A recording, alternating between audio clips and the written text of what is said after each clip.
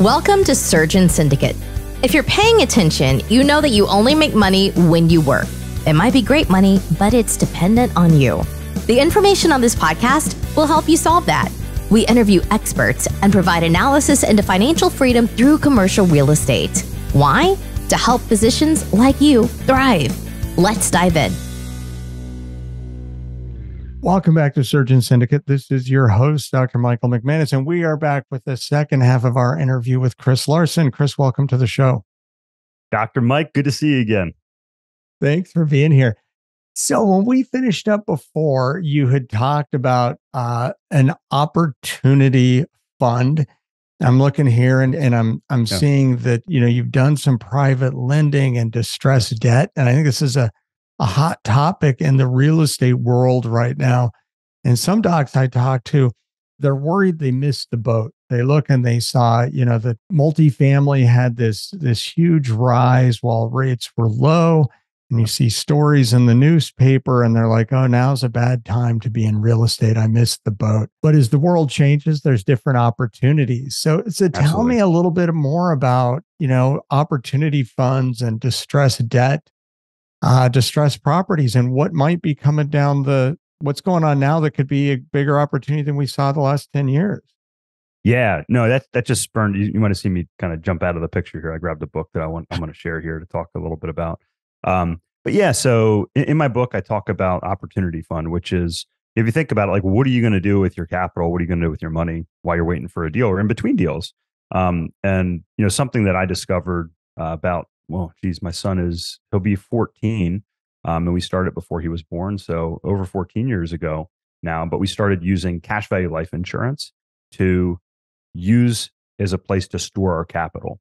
And, one of the things that I love about, cash value life insurance is not only the ability to kind of like store your capital and earn a return on your capital. So that means, if you're getting 5 or 6% in an area, well, maybe you're not as pressured to go after a deal, if your money was sitting in a bank earning 0%.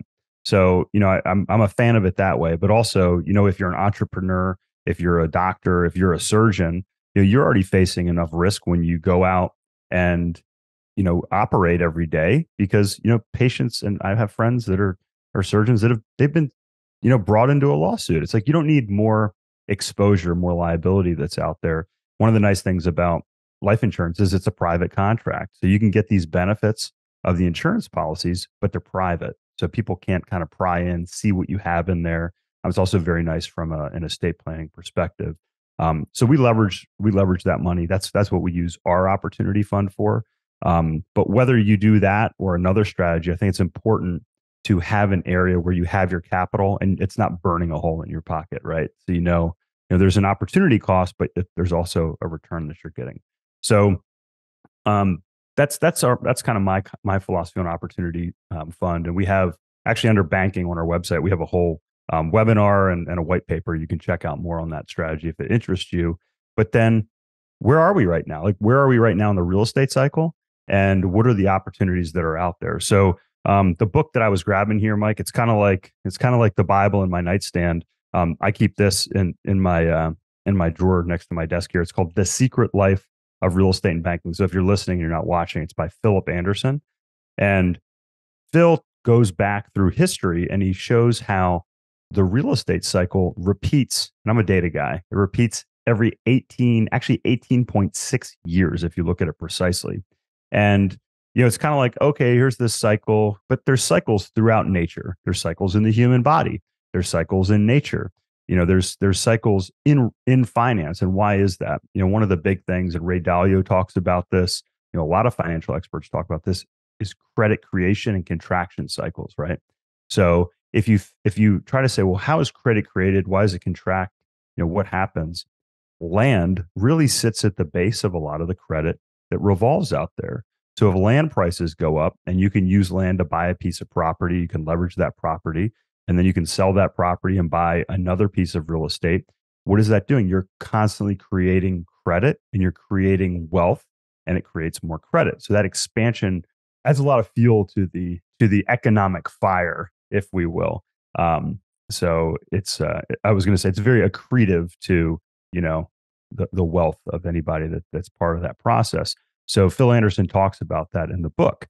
And if you look at the process, if you look at kind of that 18 and a half year cycle, what you find is early on in the cycle, like my wife and I did, we started buying land and building spec homes and doing those things. And then as rents rise, it makes more sense to buy income producing real estate.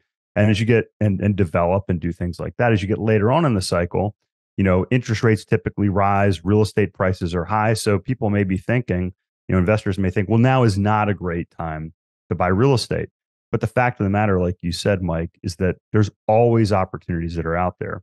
Right now, I'm a big fan of operating real estate. So this is pieces of real estate that kind of have like a business attached. I would call them operating real estate, like car washes. So we have 30 car wash locations. We have a business. The real estate is very beneficial from a depreciation perspective. It's a piece of real estate, but it's really a business that we're running along with the real estate. Mobile home parks, high degree of operations to become successful. Senior housing, assisted living facilities. Again, highly operational, but you have that business income that supports the real estate income as well. And you still get the benefits of owning that real estate. But all of these businesses, mobile homes, car washes, senior housing, still work today, even at 7 and 8% interest rates, because you have that additional income. And what's great is if you're relying on a piece of real estate to be sold in the next 3 to 5 years, but maybe it's not a good time to sell. Well, we have mobile home parks that are cash flowing 10% to our investors. So, do I care if I can sell that mobile home park, or am I comfortable with a 10 or 12 or 13% cash on cash return that's getting kicked off from that real estate? So, right now I think this is an interesting time, and I think we can kind of also transition into kind of distress and what that may bring up as well. But I'm a big fan of those types of real estate currently as well. That's awesome. So let's make that transition into distressed assets, because, I think a lot of, if you go back to 2021 or even early 2022, a lot of syndicators were offering, amazing returns, and they looked great. And some of those aren't panning out because we were hitting the top of a cycle. But now, as that cycle shifts and you start to see some distressed assets, what does that mean for an investor who's looking right now? Yeah. So, if you look back, 10 or so years, we were buying distressed debt. We were buying pools of notes, and what happened was, these notes were not performing. So we were buying pools of notes from banks at 10, 15, 20 cents on the dollar. And now the same, pools are 50 cents on the dollar. So it's not a great time to do that. I think the cycle will turn and we'll see that come back around again. So, if you're an operator that bought a multifamily asset, apartment building, and was at a price that was too high and you had too much leverage, and now you're struggling, you can't pay the debt service, and maybe you can't afford to do the value add on that, and you need capital to keep your business, to keep your real estate afloat. If you're an investor, you could potentially come in. And we just started, actually, it's basically a preferred equity fund. We call it our Alliance Fund. And what we're doing is we are working with operators that we have relationships with that need that capital. And what we're able to do is we're getting very high preferred returns, 11, 12, 13% to our investors on those returns. And the way we're able to do it is because the general partners, instead of just losing the building and wiping out all investor equity, they're giving up a portion of their equity. They're giving up a portion of their ownership to keep those buildings afloat. So if you're creative and you look for these opportunities that are out there and you say, well, hey, how can I bring value to these operators? You can still get the types of returns that we were seeing, 3, 4, 5 years ago in multifamily, but you have to shift your strategy a little bit. So I wouldn't say I'm necessarily, like counter cyclical, but I try to be a little bit in front of where the trend is. So, if something was popular 5 years ago, maybe it's going to fade in popularity, or, it's going to run out its time, and you have to start looking, forward, which is why, I mentioned some of those other asset classes as well. Well, and that's great. So for people who are still new to the whole syndication game, what happens is the general partner makes a lot of the operator of their money of pulling off the business plan. Correct. And so what you're talking about there is they're actually taking some of what would have been their profit if it had gone right, but now they're looking at maybe a complete loss. And so they're paying a higher rate to get you to come in and bring in the cash they need to keep the whole project going forward and from not going back to the bank. Correct. Yeah. So let's say I'm a general partner and I own 20 or 30% of a project, but that 20 or 30% ownership is predicated on whether or not I can pay investors, their portion. So maybe we have to, show investors a 10% return if I'm the owner of that project before I really start to make any money. Well, if we have a projected 20% return, on a project level, and maybe investors get that 15%, and as an operator, I'm getting, say, that 5% of the 20%, and I'm just using round numbers here. And you come to me and say, hey, you're going to be wiped out. How about we split the back end profit, that 5% you're getting? So now I still get something, and you bring the additional capital to keep that project on track. That's a great example of how that would work in practice. And by bringing that capital, and getting some of that GP equity on the back end, you can get outsized returns, obviously, because you're getting a substantial potential future benefit from that. It's a great example. There's often win-win situations because it sounds like you're taking part of their profit, but actually you're saving it from becoming a loss and splitting the project you brought back to life. Yeah, so that's exactly right. And what it actually does, so if you're an LP investor and you're thinking, well, I'm in a project like that, it typically, in the projects that we're seeing, the limited partners are still getting a return in that expected range. Maybe it's 100 or 200 basis point decrease in project returns to those limited partners, but that's significantly more than if they were wiped out or cut their return in half, for instance. So you've been in almost every asset class, but I don't see some of my favorites there, like retail and industrial. Have you played in that area also? Yeah, great question. I don't have an aversion to retail or industrial. Our expertise has been in multifamily for about 10 years, and that kind of spun off into self-storage as well, which is very similar. And I mentioned how mobile home parks are similar to that as well. We have a certain amount of bandwidth that we can have, so it's kind of led me, towards areas that I like. But I think there's some big opportunities in retail, especially like maybe smaller retail strip malls and those sorts of things, because these are typically very well located, and we're not talking about big box, like shopping centers, but I'm talking about like retail in your prime, neighborhood retail center. Yeah, like prime markets. Like you can't recreate that space, right? And you're seeing, you can probably attest to this. You can see double-digit cap rates in those spaces right now. Industrial, I think the trends with decentralization when it comes to shipping, and you have these warehouses that are all around the country as we rely more on Amazon and those types of models. It's hard to keep up, especially if you look at the development that has occurred in places like Texas and Florida and the Southeast. Like we need more industrial. We need more like cold storage, which is a special type of industrial. So I've definitely looked into those areas. I've researched those areas. We just haven't, done anything from a general partnership or operating perspective in those areas to date. And so that's more of just saying, okay, what we're going to do well. And when your model that you've been using, it was easy to shift it from apartment buildings to mobile home parks, but it didn't shift well to go into these other spaces. Yeah, where just the timing wasn't aligned, and we had a different opportunity that presented itself. So, for instance, we have a senior housing opportunity currently. We have a mobile home park acquisition, which actually, I'm not sure when this airs, but like actual date today, we'll be touring that facility tomorrow.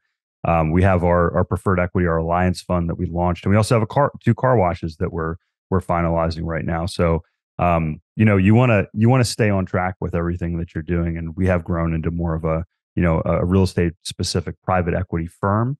But I think retail and industrial may be in our future, but we just haven't gotten to those at the moment. Oh, that's great. Well, we're usually about a month out by the time it airs. So if somebody hears this and they want to get a hold of Chris, they can find out where the mobile home park is. Absolutely. So mobile home parks are interesting because it's, all these communities they talk about workforce housing and affordable housing, yet but a lot of them don't like mobile home parks. So, getting a new mobile home park built is almost impossible. So, yeah. And on a large scale, it is. Yeah. And so when you look at some of these mobile home parks, is this a big value add with some of the older established parks that are available right now? Yeah. So again, I think in the first episode that I was on your show here, we talked a little bit about how mobile homes are, in my view, kind of like multifamily. They're kind of like a version of multifamily. And the issue is you have a lot of not in my backyard, NIMBY, right? Not in my backyard. So people have an aversion, and I've seen this actually from investors too. They're like, "Well, I don't want to invest in a mobile home park." It's like, well, why? Like, why is that? And I think people think that there's a certain, and a lot of times what I find is those individuals, they've never stepped foot on a mobile home park property. When I was in my youth group growing up, we used to go to Appalachia, and we would improve a lot of homes that people lived in, and most of the time they were mobile or modular homes. It's because it's the most affordable thing that's out there. So I can appreciate, especially if you're a accredited investor and you make a lot of money, you probably haven't spent a lot of time in a mobile home park. That's not necessarily, the absolute, but it's a generality for sure. The other issue is, if you're here in Asheville, North Carolina, where I am, Asheville says, well, we need more affordable housing, but we don't want mobile home parks. And why would you not want mobile home parks from a municipality or a town or a city? And it's not necessarily the highest and best use from a tax base either, because you're going to get more money from a house. A mobile home is technically a depreciating asset, so you have that lot rent, but you're not going to have the same tax base as if you had housing, apartments, or even affordable homes like $300,000-$400,000, for instance. So you have kind of, you have the pull on both sides. You have the pull from neighborhoods of people that might not necessarily want that near them, and then you have the pull from the cities that would rather have something different. And what's happening is those two forces, what they're doing is they're actually squeezing the supply. So on a year over year basis, we have less mobile home parks than we did the year before. So again, I'm a numbers guy.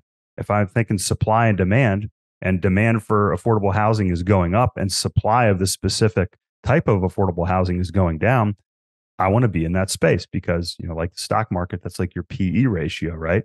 Supply is going down, demand's going up. That means prices are typically going to go up. Now, what type of strategy do we use in this space?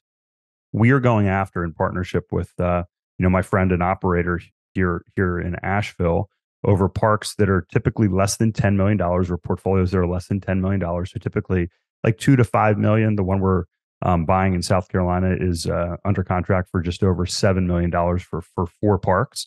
And what we do is we go after parks, Mike, that are very under managed. And what I mean is they're typically 50 to 75% occupied. Now, why would you want to buy a park that's 50% occupied? They're not great cap rates, 4, 5, 6% cap rates, but that's as is. So if you can come in and you can put homes or recruit residents that have homes to your park, you can increase income dramatically. And what we do is we actually have an in-house financing arm with our partner. And what we do is we can owner finance homes. We bring in homes, we owner finance them. A resident can come in, either buy the home or rent the home. We typically like to sell it, so it's not a park-owned home; it's a tenant-owned home.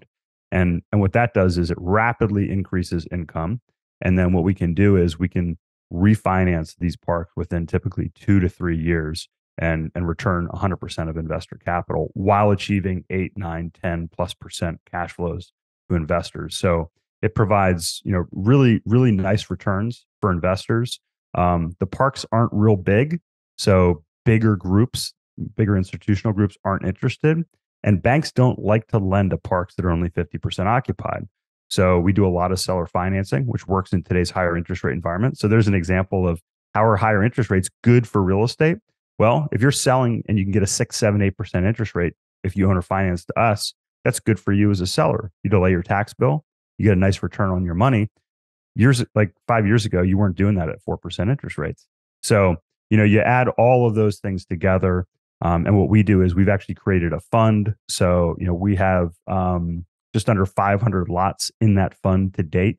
Our target is 1,500 to 2,000 lots in that fund. So investors are going to get really nice diversification, really nice cash flows. And we have parks all across the Southeast, as well as Kansas, Ohio, and Missouri as well. So that's a great point. We talked a little bit about the stigmas of parks. So as an investor, you're getting a 10%-ish return, which is pretty good, especially when you look at what the stock market's doing right now. And what you're helping provide. So if you're filling in this park that was half full, and you bring in the mobile home and you park it there and you sell it to somebody. So for them, it's a new home. That's right.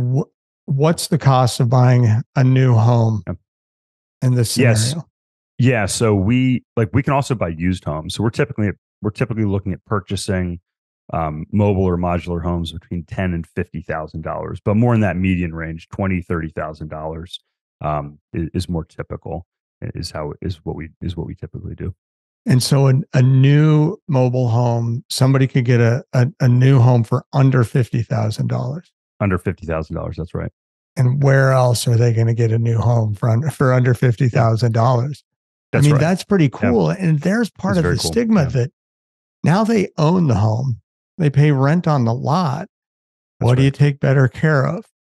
Something you own or something that somebody else owns? Yeah. And that's a different environment and a lot of mobile home parks that goes against, I think, the standard thought of what it is. Because whenever you see a mobile home in a movie, it's usually the That's a good point. Yeah. It's you don't see the luxury mobile home parks that they have in Florida, or they don't see the parks like the ones we bought in Kansas. You don't see the ones that we're looking at in South Carolina that are nice. Like they have infrastructure. The roads are nice. Some of these communities that we've been to, like, they have fences and private dog yards and ponds and Wi-Fi included. And, that's not necessarily the norm for what we do, but that's not what people typically think of. And, the other thing, Mike, you brought up a great point. It kind of creates this U-shaped return profile or performance profile and again, I put this kind of in the multifamily space because if you have a Class A property, typically performs very well. You have high collections. As you go down the spectrum, you get into subsidized housing, C-class properties. They don't perform as well, especially during downturns. But mobile home parks do perform well during downturns. Why is that? If you own the home, it's going to cost you $5,000 to move a home. Are you not going to pay your $200, $300, $400 a month lot rent and lose your home? Or are you going to pay $5,000 and move your home down the road, which we're typically at the lower end of lot rents in an area that we buy because, as I mentioned, we're buying underperforming parks. And, someone may be listening saying, well, it's not fully occupied because your rents are too high. No, it's not fully occupied because the owner has either owned it for a long period of time and they don't have the capital to infuse to improve the park or bring in the homes. And they're not raising rents because they can't lose any more residents that are there. And they're probably getting decent cash flow. So we typically, are in a really good spot, even during recessions and downturns because of all those factors. That's an interesting point about the sellers, because that's the demographic we're talking about now of where the world's going. Is there's a good number of aging baby boomers across asset spectrums who are now who are looking to retire and are selling, but for the last 10 or more years, if somebody's 75 and at 65 they kind of retired, they turned their real estate engine off and went on coast. And as you get older, if you've got all your insurance set, your actual spending goes down. Right. And so these assets, whether it's a neighborhood retail center or a mobile home park or a little apartment building, is still churning off money, and it often is enough money.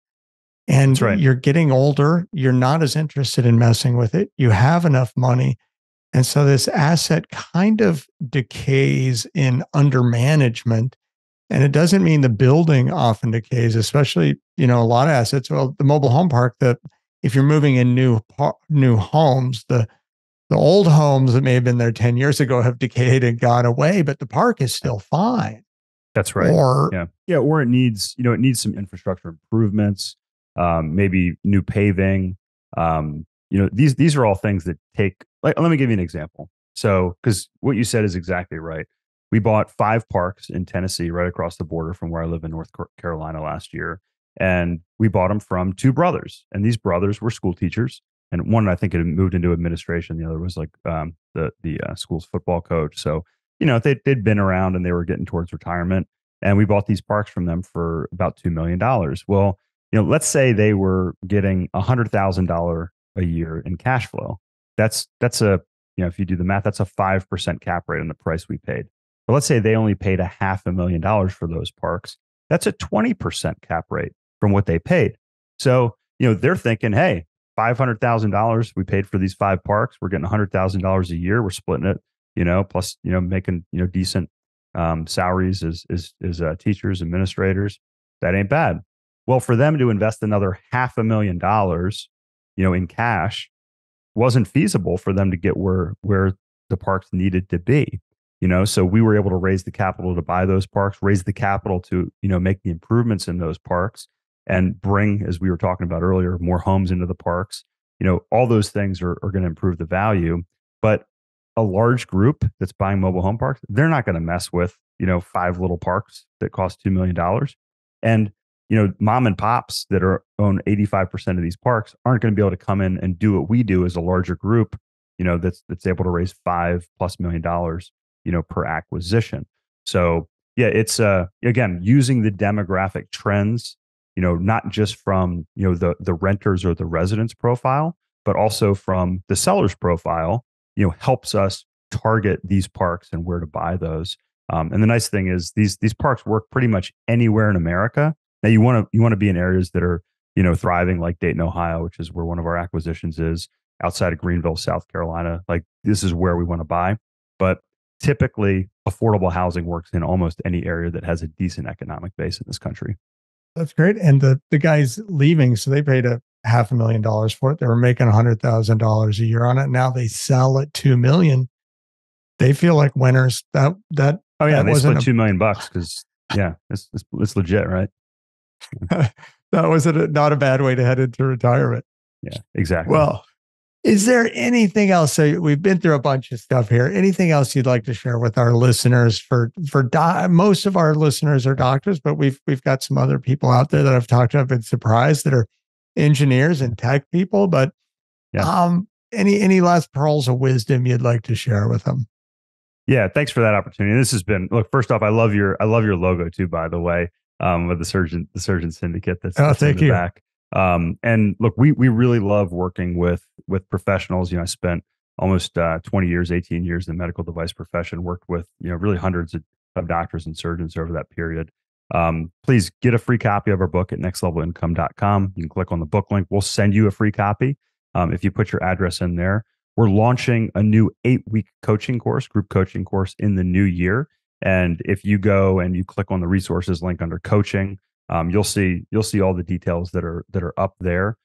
You can get our online course with the code NEXTLEVEL at $500 off. So we try to have free resources, coaching programs. And then if you're listening, you're like, Chris, how do I get involved with some of these things? You can click on the invest link and schedule a call with our team to see if this might be a good fit for what you're looking for. And a key thing there is that won't be a sales call. They're going to find out if what they got is a good fit for you. That's exactly right. Yeah, we want to make sure that it goes both ways. We want to learn our investors, and I don't have a sales team. We have an investor relations team, and we want people that think this is a good fit for them, and we let them make those choices. Because unhappy investors are more work than they're worth. So you want a good fit as much as they want a good fit. Indeed. So, all right, Chris, thank you so much for being on the show. It's been a pleasure. Mike, thanks for having me. It's been a blast. Thanks so much. All right. Thanks for joining us today on the Surgeon Syndicate, and join us next time. This has been an episode of Surgeon Syndicate. If you got value from this episode, other surgeons are hungry to become job optional. and you can help them by sharing this content today. Schedule a call and we can make a plan. Looking forward to having you with me on the next episode.